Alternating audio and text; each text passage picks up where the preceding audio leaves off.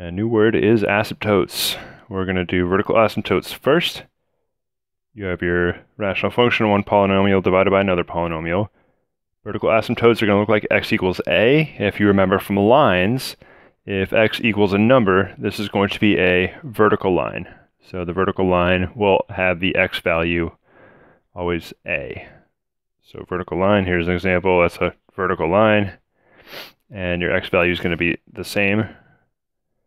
And you need to make sure this a makes q of x equal to 0. So when you plug in a, you should get q of a equals 0.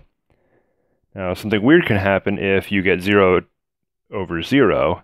So vertical asymptotes definitely happen when denominator is 0 and the numerator is not 0. An easy way to think about it, you get 0 divided by, or not 0 divided by 0. So dividing by 0 is bad.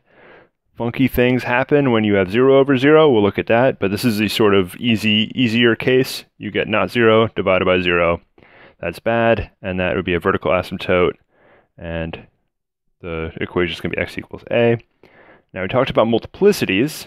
If your multiplicity is even, you have a bounce. Multiplicity is odd, you're going to get a cross. What is bounce and a cross when it comes to asymptotes? We'll do that in chapter 4.2. We're in 4.1 right now. But 4.2, we're going to get into graphing. So we'll see bouncing versus crossing. Now, unfortunately, if you get 0 over 0, things are a little more complicated. So if q of a is 0 and p of a also equals 0, we have to look a little bit further. So you could get a vertical asymptote. How does that happen? There's two ways to look at it. One of them, if you just consider multiplicities, basically the bottom 0 has a larger multiplicity. I like to think of this as the denominator wins. So if the bottom 0 has larger multiplicity, you get your vertical asymptote. Another way to see it happening, if x is getting closer to a, and your function value, r of x, is getting closer to either infinity or negative infinity, then you have a vertical asymptote. You can also have a hole in the graph. Now, we'll look at what the actual graphs look like, but what a hole is going to look like, instead of your graph just continuing on, there'll just be a single, like somebody took out just a single point on the graph. So this is what a hole will look like. You'll have a graph, and there'll just be a hole cut in it. How does a hole happen?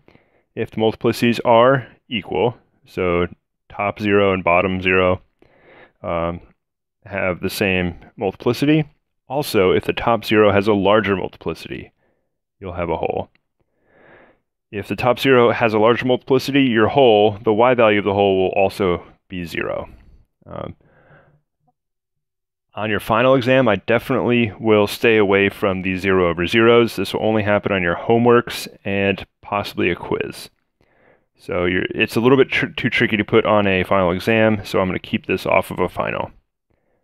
And if you don't like multiplicities, you can also think when x is close to a, r of x gets close to a number.